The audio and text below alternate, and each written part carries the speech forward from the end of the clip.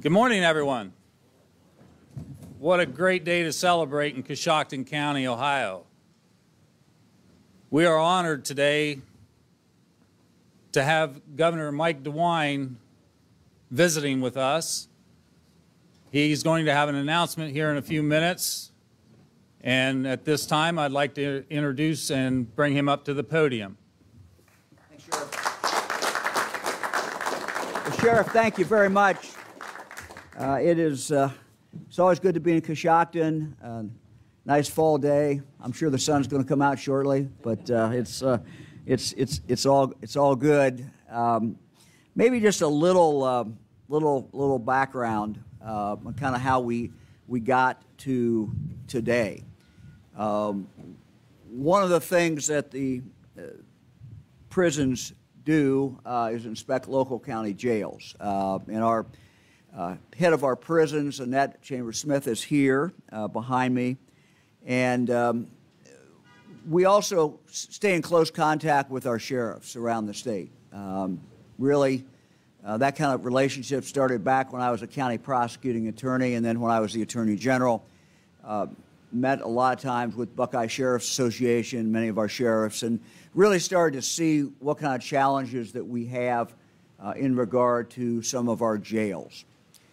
So we started then talking with the state legislature and started talking about, what we could do to be of help because some of our communities, frankly, have a very difficult time being able to fix their jails, build a new jail. And working again with the state legislature, and let me just say I talked this morning to Jay Hottinger, who was not able to be here, and you're going to hear in a moment from Kevin Miller, but they both have been very, very supportive of this project and very, very supportive of all things about Coshocton County. So you'll hear in a moment from Kevin. But we started talking with the legislature as we were writing the capital bill and came to an agreement with the state legislature to put in $50 million in the capital budget for the most neediest jails in the state. And then that was passed, and then it came up to decisions about where to actually spend that money. We had a lot of counties very, very interested. 51 counties applied for this money. The total amount of money that they were asking for was $368 million. So you can see there was a lot of interest in this. We looked at this really from the point of view of need. Who needed this money the most? Whose jail, frankly, was in the worst condition? And the sheriff will tell you more. Most of you already know about the jail, but the sheriff will kind of describe the situation with the jail.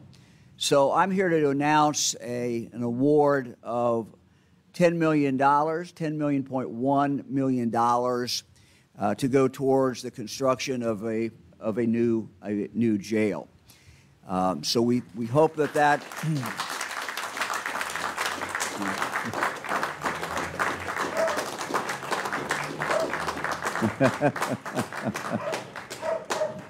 Charlie's in favor of that too, you can tell. Charlie's all about that. We're also announcing this morning the additional jails, the additional counties that will receive money. And in fact, from here, we're going to Harrison County to make the announcement there. But in addition to Coshocton and Harrison County, we're also announcing grants for Gallia County, Lawrence County, and Scioto County, as well as the Southeast Regional Center.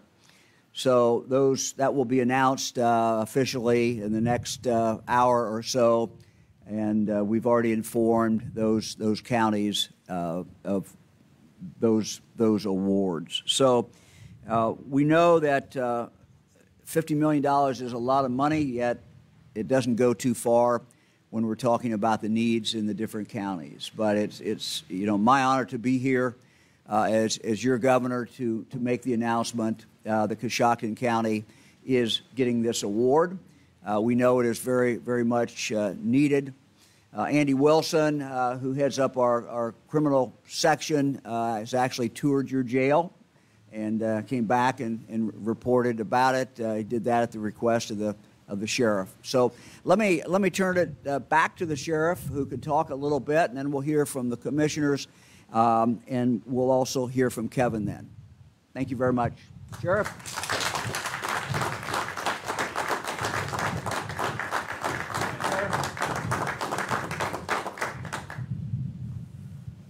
Thank you, Governor DeWine. That is huge news for Coshocton County. That is one step closer to setting the pace for our future in providing accountability for our community. And we do thank you very much. I have a large list of people that I want to acknowledge that were part of this grant project.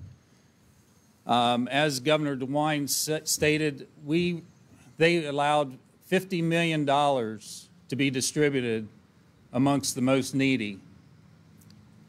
And I'm not happy to state that our jail was one of the top 5 within the state of the most need. However, thank goodness that the 133rd General Assembly introduced and passed the legislation to allow this funding to take place. This all happened in 2020. This project is not something that happened overnight. A lot of folks have put hours and hours of information and coming up with ways of funding and the passage and then the selection process. So this is something that's been going on for a long time. I want to give, like I said, the 133rd General Assembly our thanks for the passage, and of course Governor DeWine for signing that bill. And that was Senate Bill 310 that allowed this to happen. Also like to thank Senator Jay Hottinger, who was unable to make it today. Very huge advocate for Coshocton County, has made many visits to our facility, the Justice Center, went back and mingled in with the inmates to actually see, as I said earlier today, sight sells. For those who have not physically witnessed the inside of our facility, words alone can't explain how dire the need is. So Senator Hottinger, we thank you. To our county commissioners, both current and past, hours and hours went into being the voice for Coshocton County to our legislators to come up with funding to create the awareness of our need. And with that, thank you, commissioners. I can't thank you enough. You really should be up here. And to the staff of the commissioner's office, there's command or support staff, outstanding. Everything you see here today was due to their efforts, and thank you, ladies, very much. To our county prosecutor, Jason Given, who again was unable to attend. We do have Ben Hall, the assistant prosecutor, here today, for all their legal advice and expertise in leading us in the right direction. I want to make sure we, I know my apologies up front should I leave anyone out, but the list still continues. To the Ohio Department of Rehabilitation and Correction, the Bureau of Adult Detention, Director Annette Chambers-Smith, for the tedious hours spent going through these 52 applications, I believe, and over $360 million of requests. I know how big our application was. I can't imagine going through over 50 applications and deciding which application warrants this type of money. or this type of award. To Mr. John Adams, who was a huge advocate for Coshocton County. He firsthand knowledge of going through our facility and has been going through our facility for quite a few years. Has spoken very highly of our personnel and the efforts that we have made in trying to comply with all the state minimum jail standards. However, the current facility that we have does not permit or allow us to comply. So the only option for us is to actually build a new facility so that we can then get back in good graces with the DRC. And I will tell you this, I received a phone call from Mr. Adams earlier this week and said that Director Chambers-Smith wanted to speak with me. Well, I wasn't sure whether to run or whether to jump up and down for joy, because when the director wants to talk to the sheriff, one of two things is going to happen. You're either going to get scolded really, really bad, or good things are coming. And thank goodness for the latter. When she made the announcement, of course, the excitement was overwhelming. I wanted to, of course, I was told to keep it in high secret or high confidence. And it's like, how do you hold something like that in? But anybody that knows me knows that I'm able to hold things close to my chest, the same as Mr. Adams, because he wouldn't give me any hints. So he did very well. So, but thank you, Annette and John, for selecting us as being one of the awards. We greatly appreciate it. Next on the list is Mr. Gary McAnally with Wachtel McAnally Architect.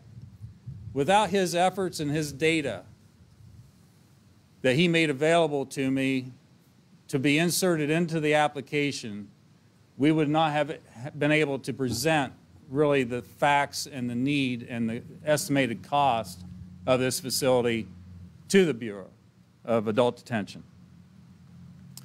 Next on the list is Mr. Dave Robinson and Mr. Tim Bigham from the Montrose Group, who assisted me in the application process with their expertise and knack of putting the words in the right order. And I'm sure they had to change some of my order around to make it make sense. But with their efforts and lobbying, again, made this all happen.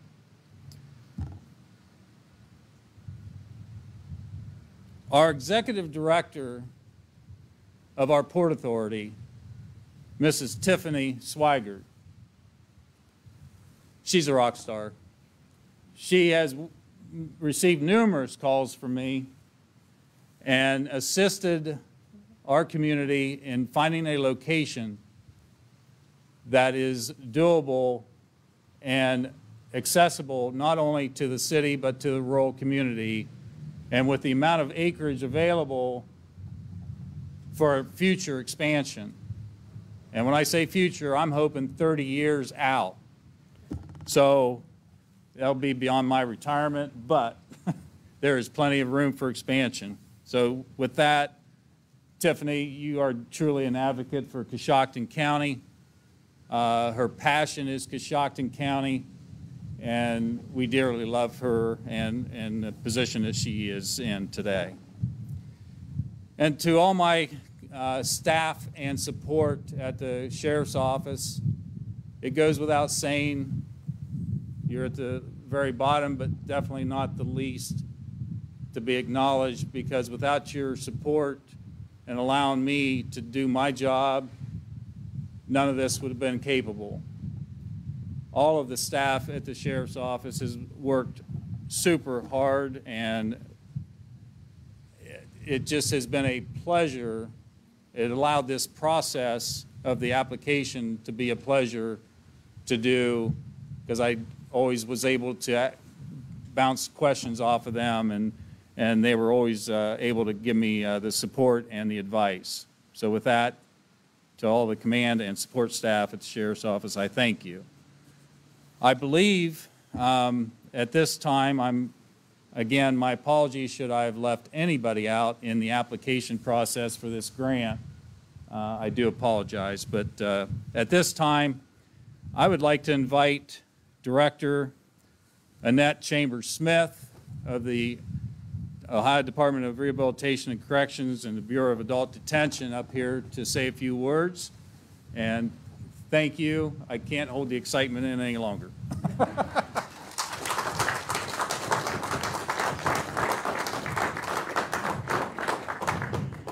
Well, I think the sheriff did a really great job of thanking people, but there are a couple more I'd like to add.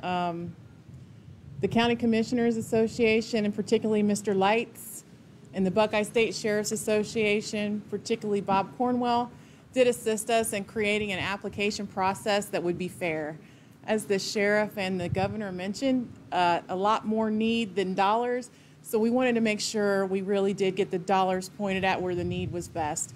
And I'd like to point out that the staff working here do a fabulous job, and what we're hoping is with a physical plant to match, that you'll really be able to rehabilitate people. There are certainly mental health spaces and other rehabilitative areas they're going to be put in this jail that you just don't have right now, and that'll help your citizens mend their lives before they need to come see me, right? And that's what it's all about. Keep people in the community, help them rehabilitate, and help them get back on their feet so that we don't have to have them continue progressing through the system. I know that the physical plant you're getting ready to build will assist you with that. It'll help with the mental health and with the substance abuse issues that some people are presenting. So it's not just a place for incarceration and safety, although that's certainly a big part of its role. It will also be a place where people can get the things that they need to help mend them and move them back into the community as citizens and neighbors. So I'm really pleased to be a part of this process and work with the Coshocton team because they've really done an excellent job and they made you proud. So thank you for being here today. I'm glad to see this much interest. Maybe some of you can volunteer at the jail later when it's built and help them out with their mission.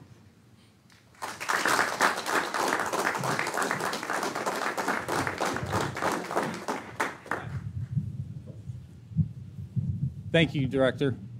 And at this time, I'd like to present Kevin Miller, our state rep.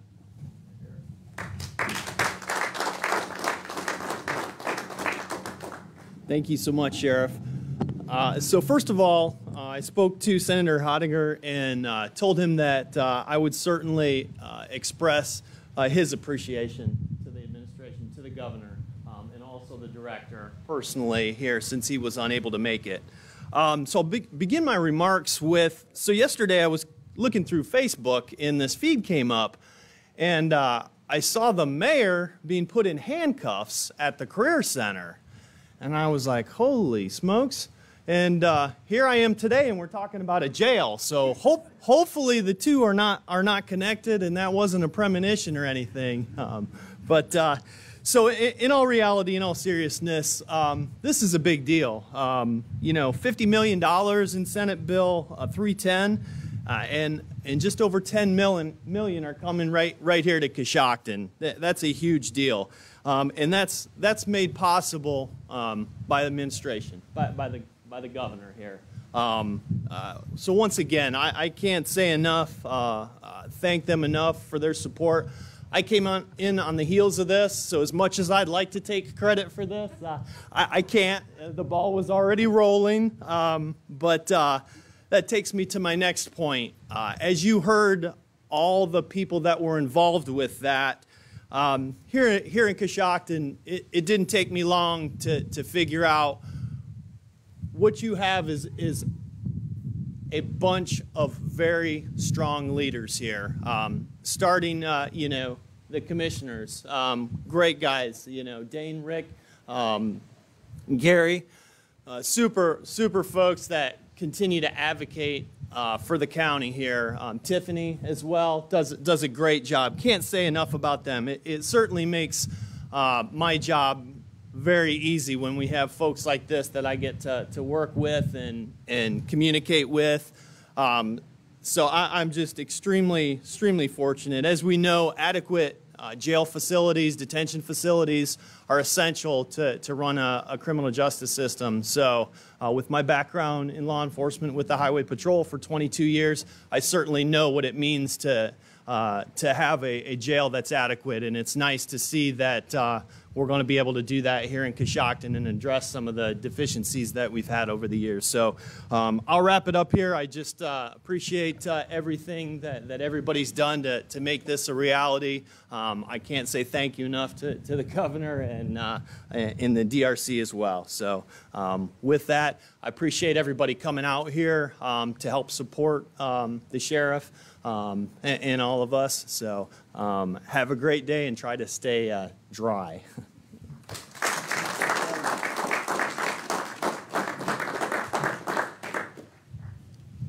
Thank you, Representative Kevin Miller.